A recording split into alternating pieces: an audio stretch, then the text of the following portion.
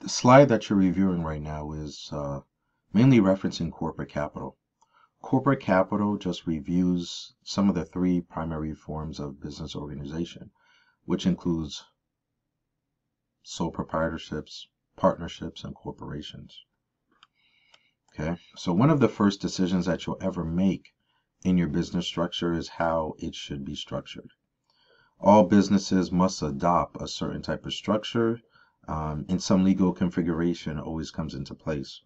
Now, I don't usually use lawyers, but there is an opportunity to use lawyers or some accountants who really understand the business processes as well as the laws that govern your state. So all businesses are going to adopt some type of legal configuration that defines the rights and responsibilities of the participants in the business ownership, control, personal liability, the lifespan, as well as the financial structure. This decision often has long-term applications and implications. So you may want to consult again somebody who really understands exactly what business structures are. So what you need to take in mind is your vision regarding the size and nature of your business. You can do that. The level of control that you wish to have, the level of structure you are willing to deal with, the business's vulnerability in lawsuits, tax implications of the different organizational structures, your expected profit and loss that you want to generate within the first year or 6 months as well as thereafter. And you need just some access to cash for the business as well as yourself. So with sole proprietorships, also called proprietorships, the vast majority of all businesses are sole proprietorships.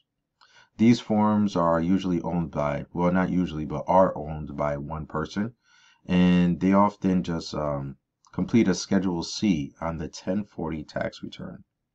So that individual usually handles the day-to-day individual responsibility for running that business. Sole proprietorships own all the assets of the business and all the profits generated by it. They also assume all the responsibility for any liabilities and debts. In the eyes of the laws, you and the business are one and the same. So some of the advantages of a sole proprietorship include it's just the easiest and least expensive form of ownership, especially because there's no double taxation. Sole proprietorships are in complete control within the parameters of the law and may make decisions as they see fit because you are the owner. Profits from the business are considered through the flow-through entity. So again, it's not going to go through double taxation, and the business is easy to dissolve if you really want to dissolve, if you want to end the business. So sole proprietorships have unlimited liability and are legally responsible for all the debts against the business, and that's one of its disadvantages. Some of its other disadvantages is that their business and personal assets are at risk. So may be at disadvantage in raising funds. Some people may believe that because you and the business are one and the same, that there's more risk for them, especially if you don't have great credit.